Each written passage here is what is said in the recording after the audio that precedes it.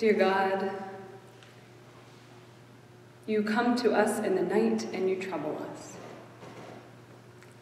We are not perfect vessels. Still, O God, use us, we are willing. When you created the world, you called it good. You called us good. Help us to remember the goodness you see in us and in the world. May the words of my mouth and the meditations of all of our hearts be acceptable to you, O God, our rock and our redeemer. Amen.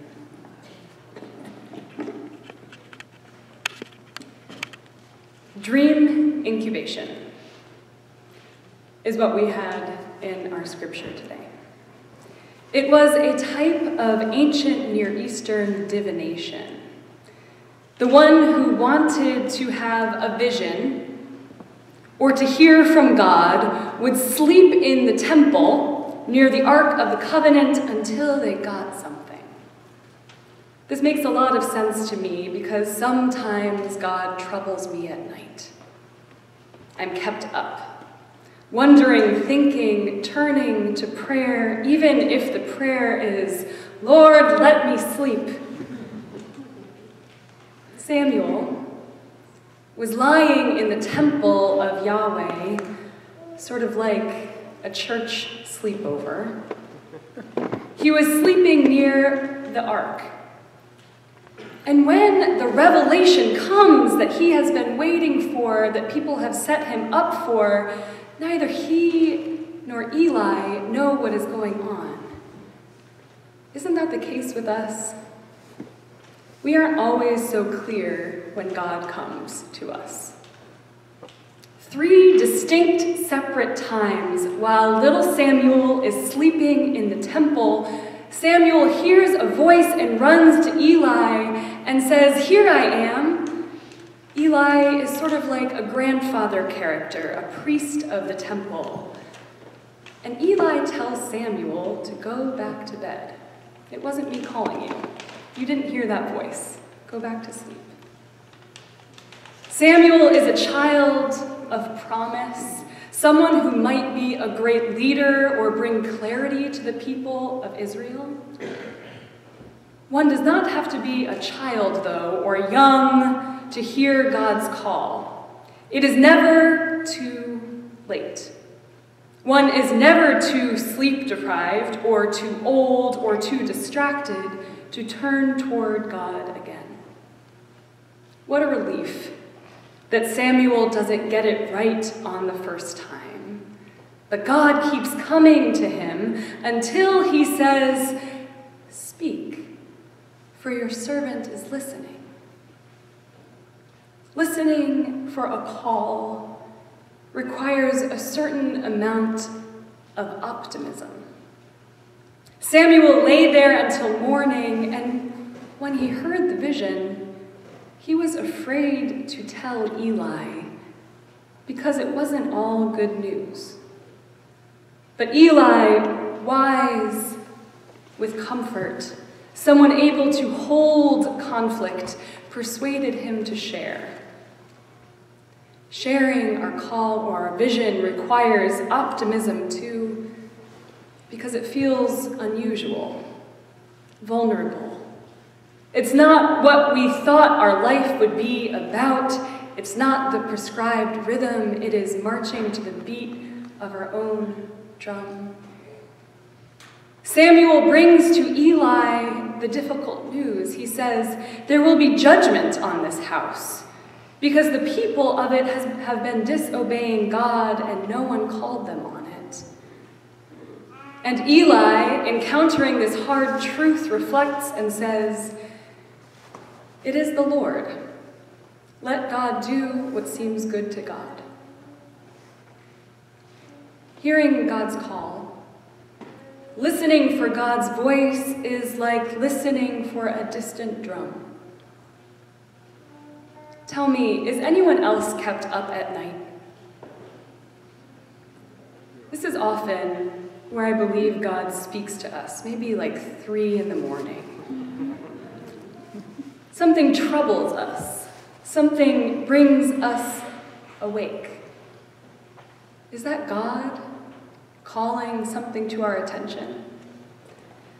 Imagine also if we were to do dream incubation, if we were to sleep in a place like this. What sort of dreams would God give us? What kind of calls would God have on our lives? Over 350 years ago, a religious sect from England that we now know as the Puritans, they were troubled by God in their sleep. They heard from God a different rhythm. And they were so convicted by that rhythm that they took to the sea and traveled across an ocean to an unknown land. They founded churches and communities like this one. We have their boldness and their perseverance in our church DNA, and we celebrate that today.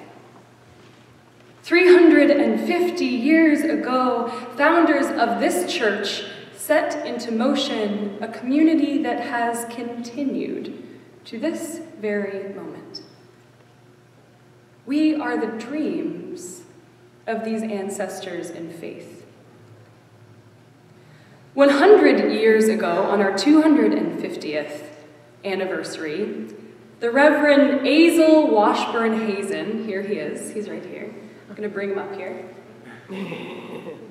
He was pastor here for nearly 50 years.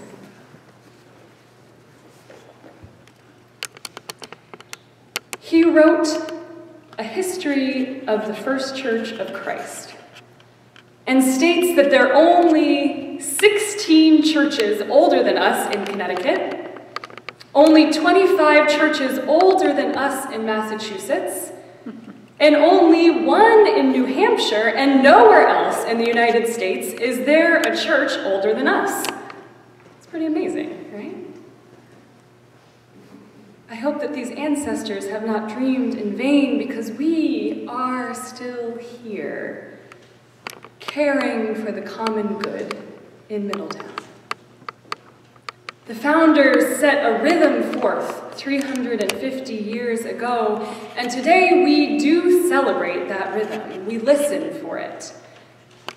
And part of being a resilient and authentic community is also being honest about when we didn't hear the rhythm, when we didn't get it right, because we are imperfect vessels trying our best, but often missing the mark, having to be called back to God in the night. So as we celebrate this year, we also hold in tension the things, looking back, that we wish had not happened. Things we are not proud of, such as the direct conflict the founders of this church had with Native Americans in this area.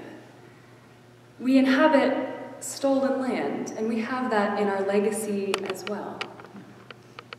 Not every rhythm set forth is a rhythm to follow. But I deeply believe that being part of a resilient and authentic community is to look at ourselves honestly and say, we were complicit in that, rather than only understand ourselves as good. Hazen's book cites this conflict that our church was born out of. He was honest about it 100 years ago.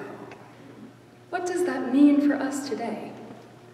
I don't have the answer to that, but I pose the question. In a few weeks, on February 11th, to begin Lent, which begins on Valentine's Day, and Easter's on April Fool's Day. So this is like a fun little container of secular holidays for our season of 350 years. But to begin Lent, we have Debbie Shapiro, who is in charge of the Historical Society in Middletown. She's going to come here at 4 o'clock after church and talk to us about the Vanished Port exhibit that she has at the Middlesex Historical Society, which shows that Middletown and those of this church earned much of our money on the buying and selling of sugar and rum linked to the work and trade of enslaved human beings here and in the Caribbean. We as an institution were part of that. What does that mean for us? I don't have the answers, but I pose the question. So today, on our kick-off celebration, I want to ask you, what dreams does this temple incubate for you? What troubles you in the night? What is the guiding rhythm of your life? What is the drum beat that you hear that is unpopular?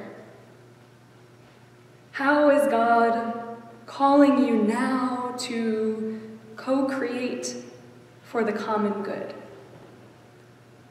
And I wanted to share, when I was away in Arizona at a clergy retreat for young ministers, it's very inspiring to be around 60 people from around the country who are dedicated to the common good. And it reminded me something that my cynicism had me forget, that when God created the earth, God called it good.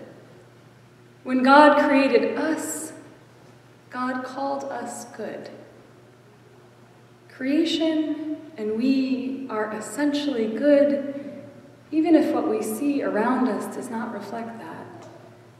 And God calls us back again and again to that goodness which we have within ourselves. That is a drumbeat we have. That responsibility to create and co-create the common good here, to care for the common good, and to create that in the world. And only with God and with each other will we be bold enough, optimistic enough, with the overwhelming discomfort of looking at the world as it is and dreaming of it as it could be. And in fact, using this place as a laboratory to create that. So what calls your name in the night? What makes you stand and say, "Here I am," like little Samuel did? And maybe you don't exactly get it right. Maybe you muddle yourself toward that call. Maybe you answer to the wrong person, like Samuel did with Eli. He said, "Here I am," but it was really God calling. There's a call in my life right now to be present for two of my friends, Jean Montreville and Ravi Regbar, who have been detained. They're immigrants. They've been detained in New York last week while I was away. And they're likely going to be deported. So tomorrow, I'm going to New York to be with their community, to be with the ones who love them and who are pleading for them to come home. And I don't know if this is the right thing to do. I don't know if it will work at all to be part of an action that is calling for these two beloved children of God to stay here. But I have faith that God will help me muddle my way through. We all have a call on our lives for the common good. We often wait for it to be just right. But I think sometimes we just have to act and say, "Here I am," and see what falls into place, to act from a place of faith, but also go into that place of not knowing, confident and trusting that God will be with us there. We are at a pivotal point in our human evolution right now. Does that ring true? We're in something called a hinge time. A time where we could go one way or another. Will we succumb to cynicism and allow it to pass us by? Or will we be willing to commit for the long haul to the care of the common good in this place and time? That will be challenging. At times it will be comforting. Sometimes we will have to recognize how we are complicit in the wounds of the world and constantly discern how we can become instruments of peace in a changing landscape. But this is a time where we are called to say, "Here I am." Will you say that with me? Here I am. Let this day be a reminder of your deep call to care for the common good, to create more good in the world in the unique way that only you know how. And let this be a day of celebration of the rhythms set forth by the first churchers 350 years ago to pave the way for those in 350 years to come, God willing. Here I am. Will you say it once more? Here I am. Let it be so. Amen.